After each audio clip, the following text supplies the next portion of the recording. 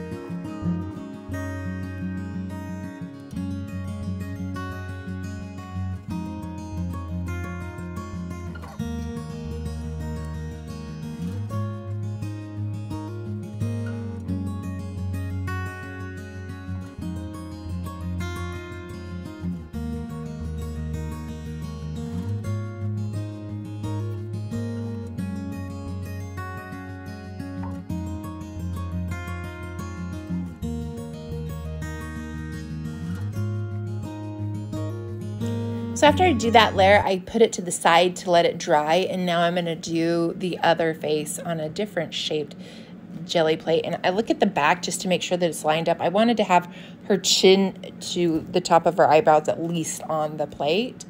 And then now I'm just loading it up a little, loading the sponge up with black a little more, and I can just brush right over, and there might be some bleeding, but not too much on the jelly plate. It's so simple on the jelly plate, I'm telling you. Stencils on the jelly plate are where it's at for me. I love doing stencils on the jelly plate. All right, so I got it loaded up, making sure all the spots are covered, and then I will, let's see, I got it. Oh, I'm taking off where the mouth is so that it's not solid black.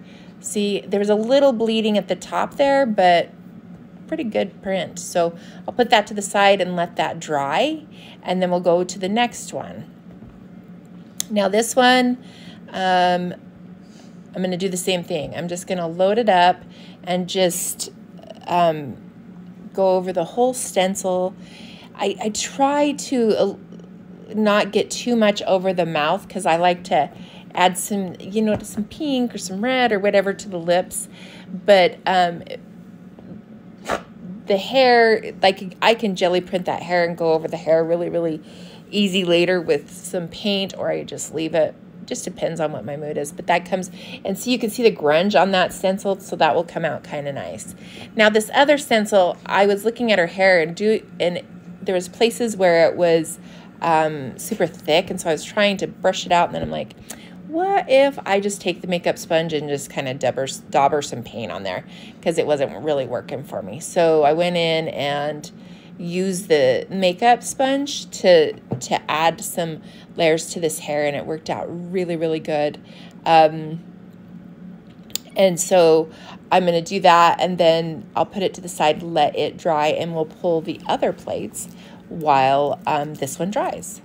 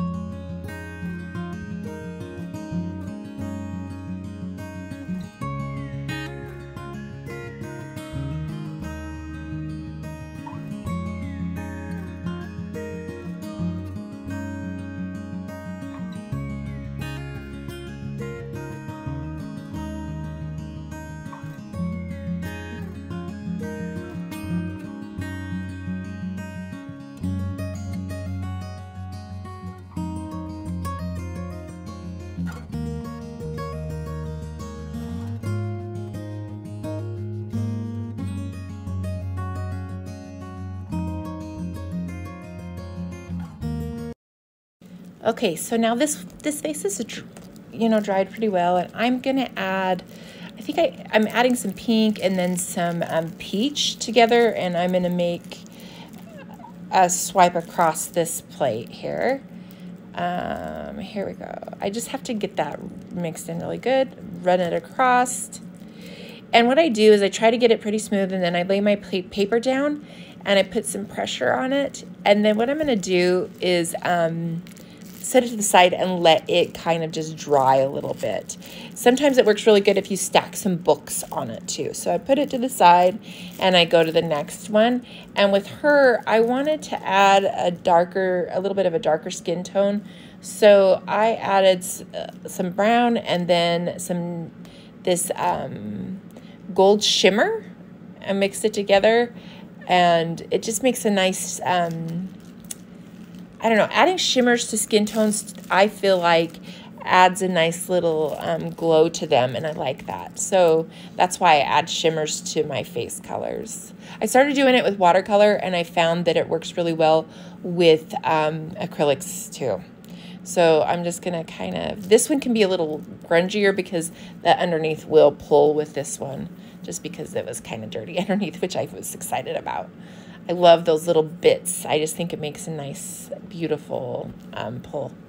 So this one, I am going to go a lot darker. So I'm adding the brown and some of that shimmer to her as well. And I'm just going to do a swipe across her face here. And I just try to make sure that it's pretty smooth.